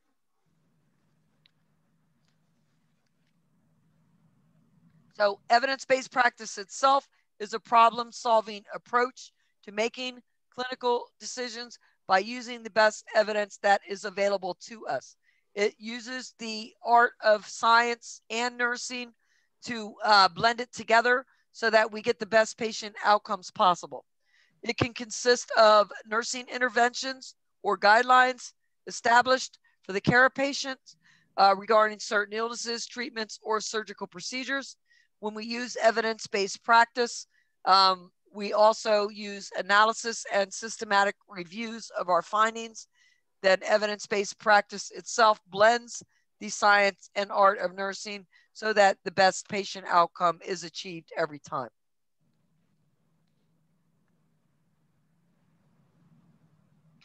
Johns Hopkins Nursing Evidence-Based Practice Model is a powerful problem-solving approach to clinical decision-making, and it's accompanied by friendly user tools to help guide either the person or the group that's using it. It's designed specifically to meet needs of the practicing nurse, and it uses a 3-step process called PET, which includes the practice question, the evidence, and the translation. So we use this to ensure that the latest research findings and best practices are quickly and appropriately incorporated into patient care. So again, it's all about providing the best possible care that we can for our patient. So which activity forms the bridge between nursing theory and practice? B, evidence-based research. Okay, evidence-based research is the translational research that forms the bridge between theory and practice. Theoretical writing focuses on the theory. Client-focused care and case management focus on the practice.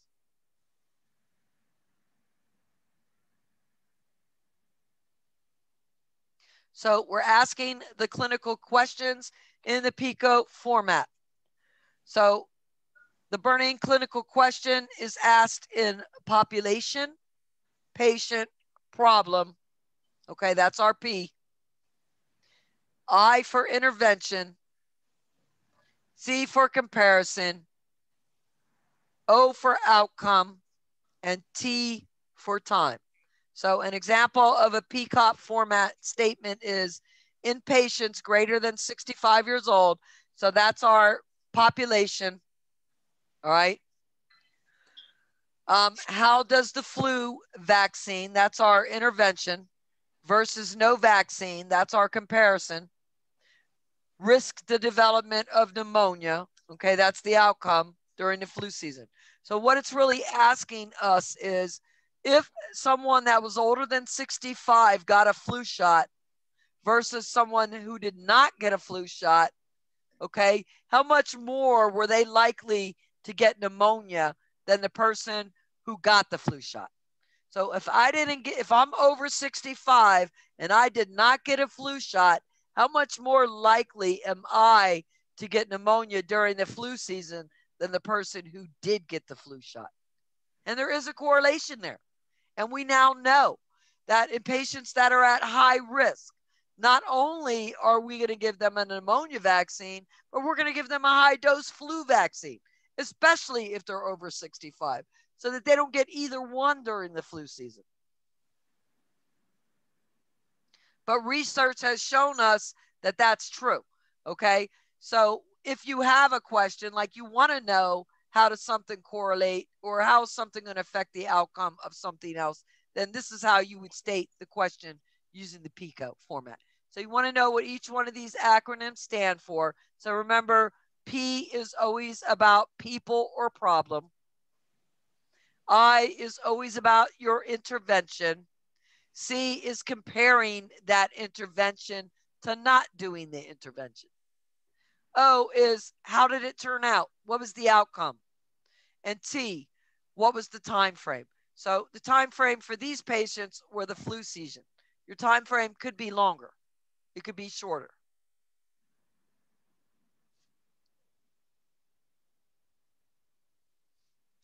So in a research journal, there are different components, okay? The abstract. The abstract is going to give you a summary about that article. And it usually tells you why we did the study, who the subjects were in the study, what kind of data was collected, what type of analysis we did, and anything important will be summarized in that abstract. The intro. This is going to tell us about other studies that were conducted about this particular topic. Okay, and it might have a statement of the specific goals or the purpose of the study. The method. This is how we're going to do the study. Okay, and that will include the type of study, how many subjects will be included, the research design that we used, how the data was collected and what data was collected, how we did the analyzation and what the results of the analyzation were. And there should be enough information so the study could be replicated or repeated if needed. The results, okay? This is how the study turned out. And so, you know, most authors are going to use two different forms. They're going to use words and also a chart or a table or a graph, so that when someone understands, they can put the two things together and really understand what the results were and what they mean. Discussion. This is a report that tells us what the results mean in regards to what study we did, the literature reviewed, and our analyzation. And then references. Okay, what references did we use that support our research and our findings?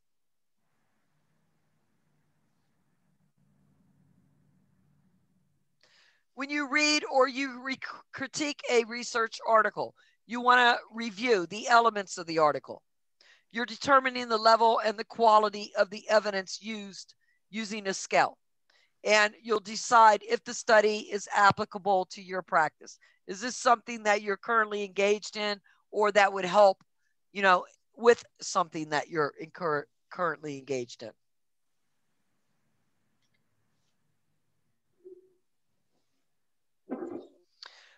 We talk about research because it generates new knowledge. So it's valuable for us. It helps us improve the quality of healthcare and the experience of the patient and the quality of care that they receive. Okay. The HRSA, the Health Resources and Services Administration, defines quality improvement as a systematic and continuous action that helps us provide measurable improvement in healthcare services and in the health status of the patients that we're doing the study about. So let's say our targeted patient group was diabetic patients. So the study that we're going to do is going to improve that patient population.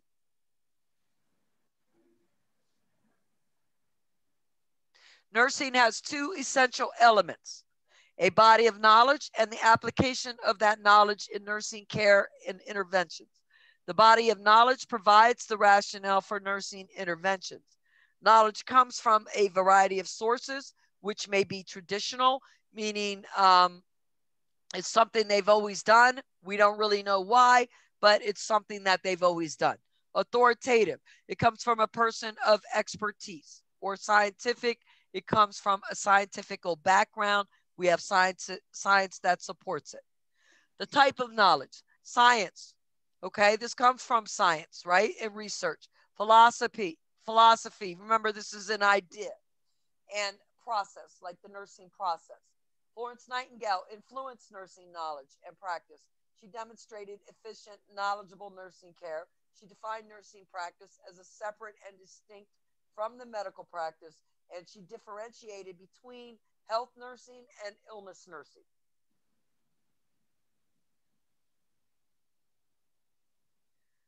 Women became more independent and assertive, especially after World War II, which helped us to explode that knowledge out there. It also brought women out of the home into the workforce, and it required them to be more independent, and they wanted more knowledge as a result of that. Okay, so this helped to define an identity for nursing. It also helped to bring about unique contributions to the healthcare system. In the mid-20th century, nursing became more science-based and more accepted. Philosophical beliefs and knowledge base for nursing practice began to evolve. So today we have the proliferation of graduate nursing programs. What does that mean, proliferation? It just means rapid growth. So we have this rapid growth of these graduate nursing programs, including we have the PhD in nursing. Remember, there's two different types. And we have society's acceptance of nursing and science. Then nursing theories. Okay, these were developed to describe nursing. The nursing theory differentiates nursing from other disciplines and activities that it serves the purpose of describing, explaining, predicting, and controlling the outcome of our nursing care practices. Nursing theories provide a means of being able to test knowledge through research and to expand the nurse's knowledge to meet healthcare needs of patients in our ever-changing society.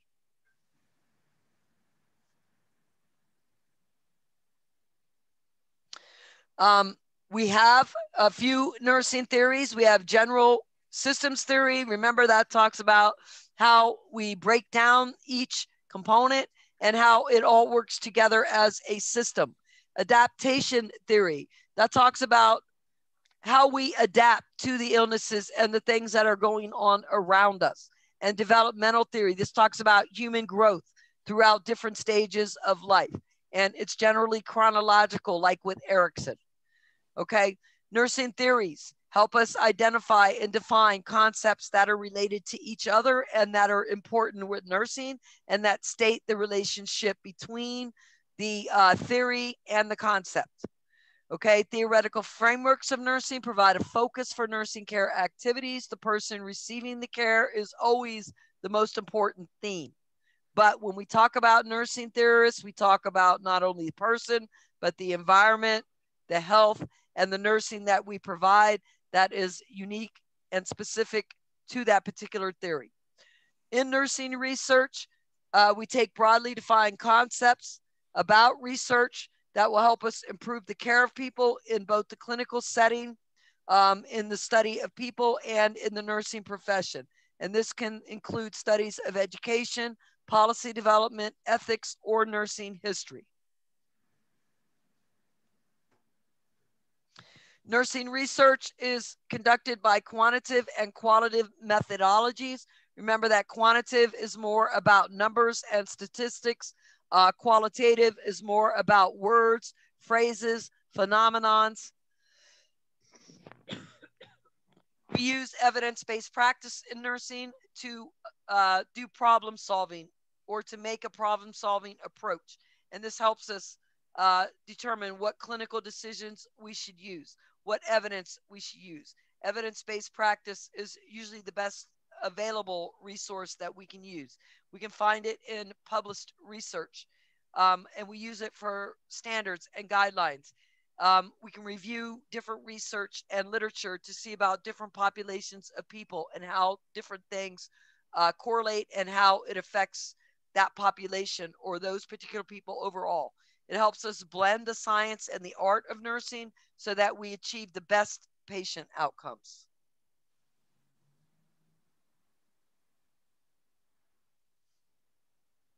A student nurse asks an experienced nurse, why is it necessary to change the patient's bed every day?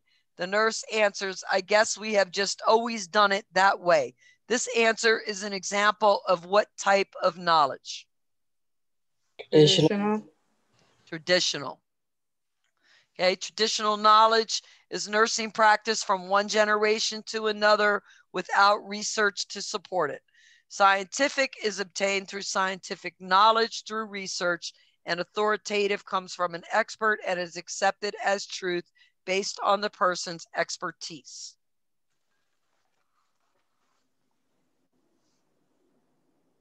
A student nurse, I'm sorry, wrong one. A nurse is using Johns Hopkins Nursing Evidence-Based Practice Model, PET, as the clinical decision-making tool. When delivering care to patients, which steps reflect the intended use of this tool?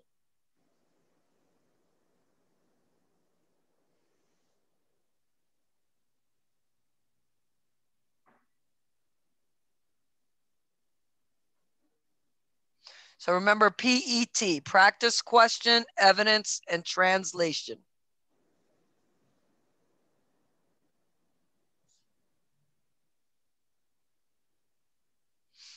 All right, so A, the nurse recruits an interprofessional team to develop and refine an evidence-based question. So we use practice, question, evidence, and translation. So this is a practice question. So A is definitely used for Johns Hopkins. How about B? A nurse draws from personal experience of being a patient to establish a therapeutic relationship. Is that a practice question, evidence, or translation? No, right? No. We don't use our personal experience with the patient, okay? And don't use your personal experience to answer questions because 98% of the time you're going to get the wrong answer. C, a nurse searches the internet to find the latest treatments for type 2 diabetes. Is that a practice question, evidence, or translation?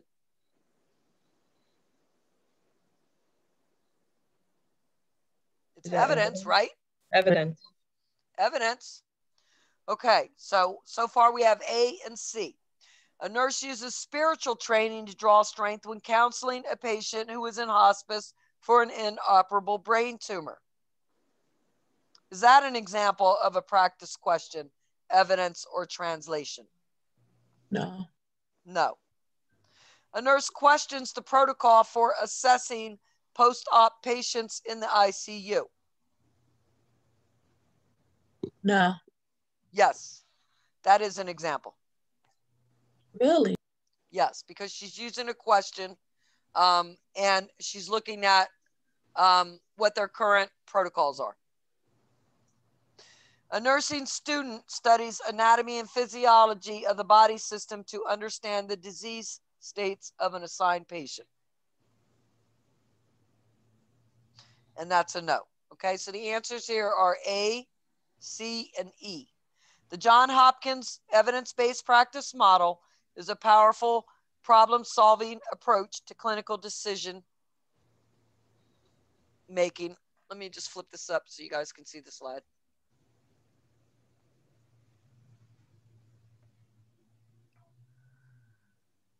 And is accompanied by user-friendly tools to guide use, okay? It's specifically designed to meet the needs of the practicing nurse, and it uses 3 steps in the process: practice, question, evidence, and translation.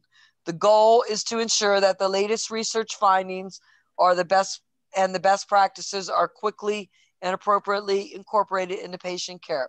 Steps include, but are not limited to, recruiting an interprofessional team, developing and redefining the evidence-based practice question and conducting internal and external researches for evidence.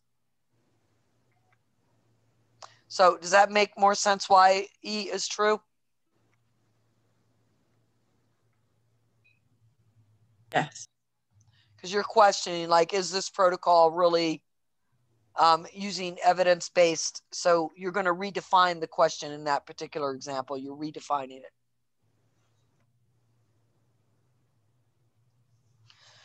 A nurse is using general systems theory to describe the role of nursing to provide health promotion and patient teaching. Which statements reflect key points of this theory?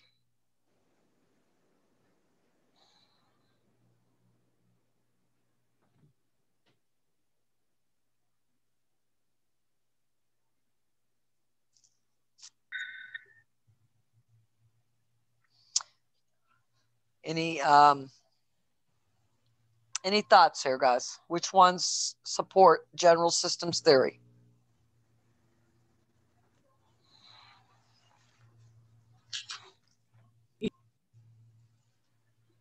So again, you want to look these up, okay, in your book and learn them. All right. So for general systems theory, the whole system is always greater than the sum of its parts. Boundaries separate the systems from each other and their environment. And to survive, all open systems have to maintain a balance through feedback. According to general systems theory, the system is a set of interacting elements that contribute to the overall goal of the system. The whole system is always greater than its parts. So just like a car, right? A whole car is worth more than its parts. Boundaries separate systems from each other and their environments. Systems are hierarchy in nature and are composed of interrelated subsystems that work together so that a change in one element affects all other subsystems. In other words, it has a domino effect. And that's kind of the way the body works, okay? If one part of your body is not in homeostasis, it can throw off your body's whole ability to compensate. To survive, all systems maintain balance through feedback. An open system allows energy, matter, and information to move freely between the systems and boundaries, whereas a closed system does not allow input from or output from or to the environment.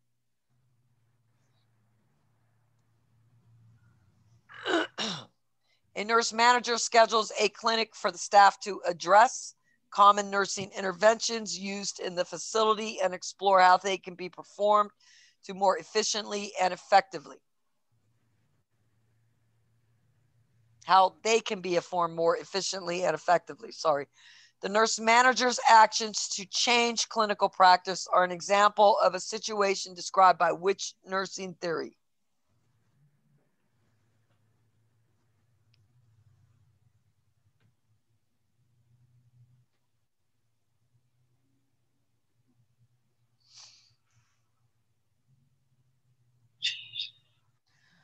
Okay, this is prescriptive theory.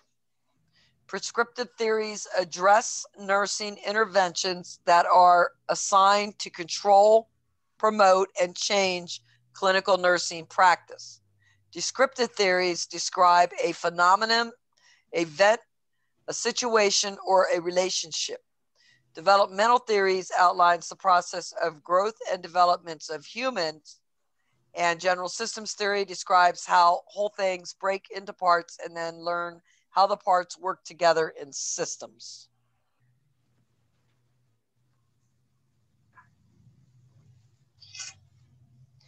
When conducting quantitative research, the researcher collects information to support a hypothesis.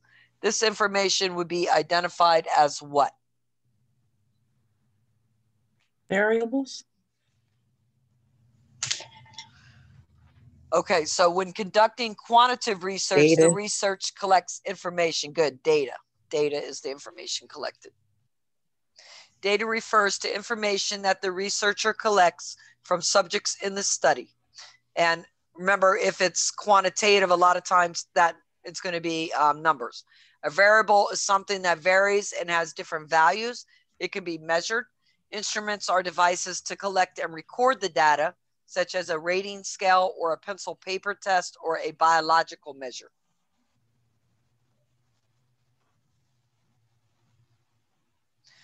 A nurse is conducting quantitative research to examine the effects of nursing protocols in the emergency department on patient outcomes. This is also known as what type of research?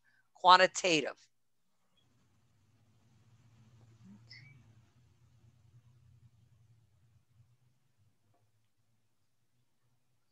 Remember, we have quantitative and qualitative. Which ones were under quantitative versus qualitative? Fragmented. Quasi-experimental. All right, is conducted in clinical settings to examine the effects of nursing interventions on patient outcome. Descriptive research is often used to generate new knowledge or topics with little or no prior research. Correlational research examines the type and degree of relationships between two or more variables, and experimental research examines cause and effect.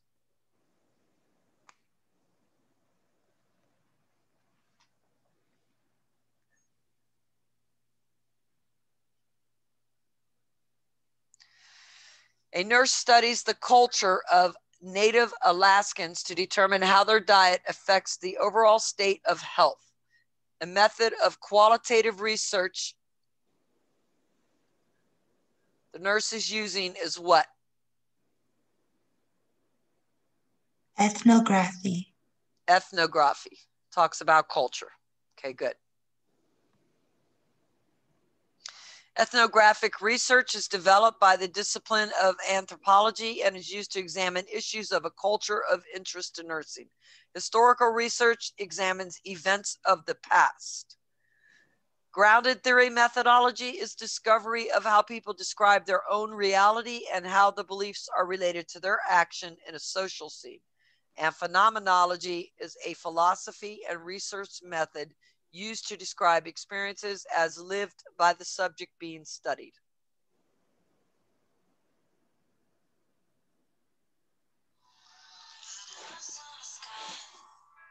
Give me 1 second, guys. I got to take this call.